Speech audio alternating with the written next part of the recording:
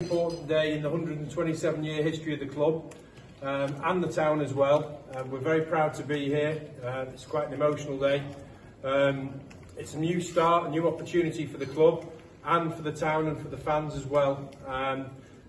Some of us will remember the glory years and will also remember some of the more barren times, but really today is to draw a line, to bow our heads, salute those times, and then look up with excitement and an opportunity really moving forwards.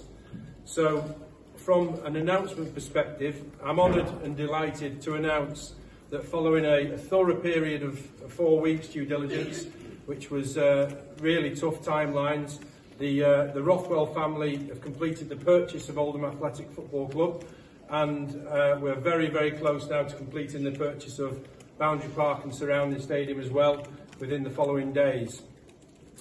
This process has been led by the head of the family, Frank, with Judith, his wife, and son and daughter, Luke and Sue as well.